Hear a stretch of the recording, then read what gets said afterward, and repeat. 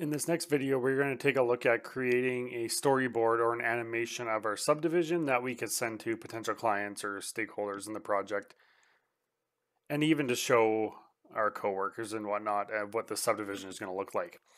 Now, we've taken the time, we put some houses in, we put some trees in, we put a lake in, we made it look all nice. Let's create what's called a storyboard inside of Infraworks, and that can be accessed under the create infrastructure, create and conduct infrastructure design presentations, and then we have the storyboard creator, which is the very first button on the left hand side there. Now I'm going to click storyboard creator, and it's going to bring up our storyboard here. We can add captions and titles, and then our paths and animations is down below. When we click the storyboard creator, down here we have one storyboard name. We can add multiple storyboards inside of our file if we want. We can hide the storyboard library. We can right click, add new storyboards. We can delete, we can export them. And if we have other ones from another site that's similar to this, we can import those storyboards as well.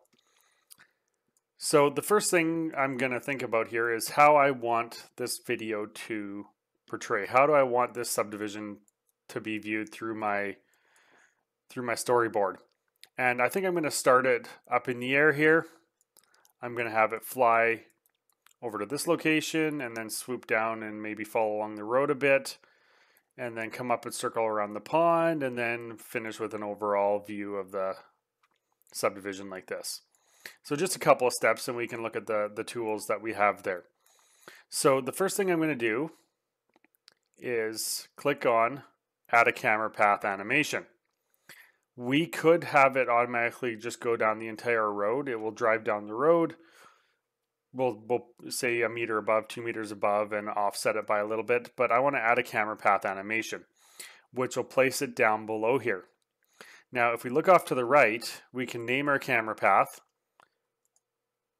We can set the keyframe. The buttons we're going to be using are add a new keyframe after the currently selected one, not this button again for another animation. Any waiting times, how we want the transitions to work, the time to next keyframe, or we can set the speed that we want it to go from A to Z. So the first one I'm going to set for 250 kilometers an hour. So I wanted to go from here, and I'm going to pan over and zoom in and do something like this because I want it to swoop in and then drive down this road. So I'm going to add a new keyframe, and then I'm going to zoom in a little bit more, come under the traffic light, and line myself up for that road, and then add a new keyframe. And as we see down here, from the beginning location to approaching the intersection, we are at 9 seconds. The second one is around 10 seconds. Now, as soon as we get down here, I'm going to set the speed to travel down this road here a little bit slower, so we're not flying down here. And then I'm just panning, or I'm just using my right mouse button to drive down the road a little bit. And I'm going to add another frame, but this previous one, so from 3 to 4, I want to set it for 100 kilometers an hour. Oops. And that should spread that out a little bit. It might even be 3 that we have to set for 100. Yeah. 3 to 4 for 100 kilometers an hour. I want to approach the corner a little bit, and I want to start turning the corner. Add another little frame in. And it's going to keep the speed from the previous command because that's what I have it set to do. I know I can see through the ground here a little bit. We're going to fly down the road a little bit more to this corner. I'm basically tracing the path that I want the camera to go. Alternatively, you could draw a path in Civil 3D and export it and then re-import it into Infraworks. And it can give you the path that you're looking for, and you can specify the exact path. It'll follow that X, Y, and Z. So I'm coming down here into the cul-de-sac. Add another one. And I'm going to look off to the right here a little bit. and add my last one looking off here. Now I will be adding a few more, however, let's look at some of these other tools. If we click the little drop down, we can add what's called a crane animation, which will take the camera and just rotate it up. So if I double click here and hit play, we come into the subdivision and we rotate ourselves up a little bit. Distance up, so we can go 25 meters. Distance back 5 meters. We can crane up, we can crane down. We can go left and right, and we can unlock the camera. Depends on how we want it to look. So you can play with some of the options here. Let's see what I've changed now. So I told it to go 25 meters straight up now. It's not looking left, it's not looking right. It's not going to focus anywhere. We can lock the camera down on the existing house down here if we want. However, we don't want to. So once we're up here, let's take a look at a look around animation. We can angle to the left by 45 degrees, or we can angle up. Alternatively, angle right and angle down. So let's see what this looks like in our storyboard. So we come up and then we angle to the left a bit. I don't think I want it to angle to the left. I want that to angle to the right. And look over here. And then I'm going to select this. Maybe I want the view to fly over here a little bit and start rotating up. We're going to transition. We don't want any of those transitions. We're going to try the button over here and add another camera path animation. I'm not sure this is going to give us what we want though. However, we can play it and see what happens. No, it looks like it jumps straight over there because it's back to the normal keyframe. So we can delete that. And I'm going to figure out how to have it transition back into a path. All right, so after the look around, I'm going to immediately add another camera path animation. So it goes from this frame to this frame. So I'm going to add another keyframe. And we want to set the speed of that to, we'll say 100 kilometers an hour.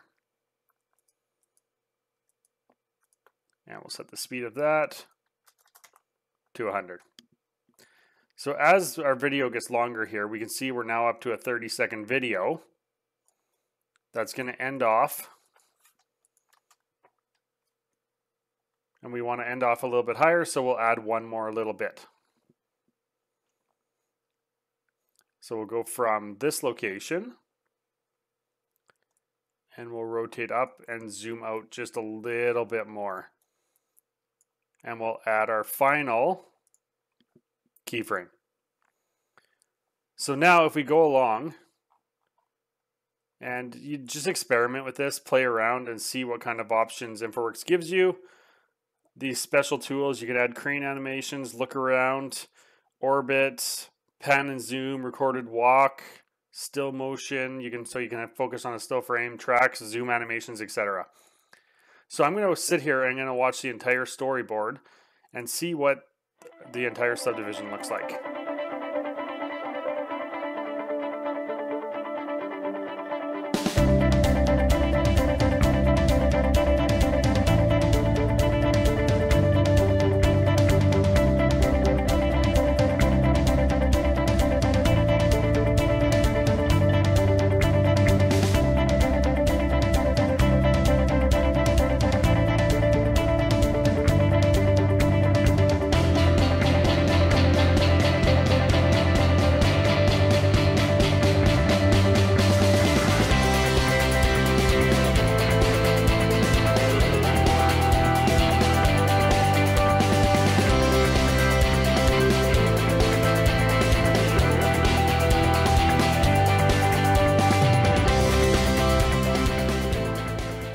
All right, so that was my entire storyboard there, and it made a nice little animation. But how do we get this in a format that other people can see?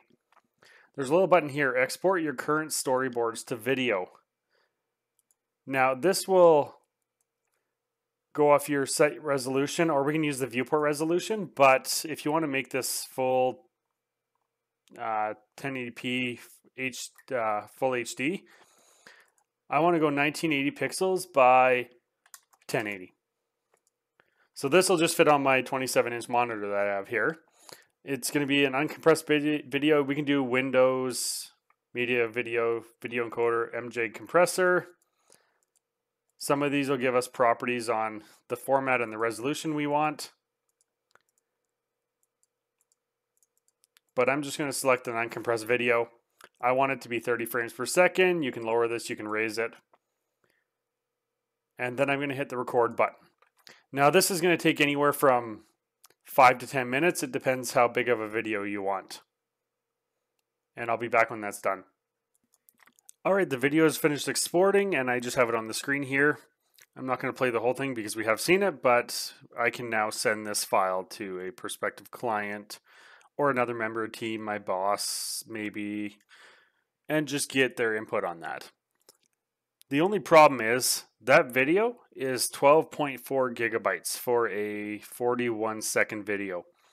So the resolution that you do export things at has a big impact on the video size. So again, just keep that in mind.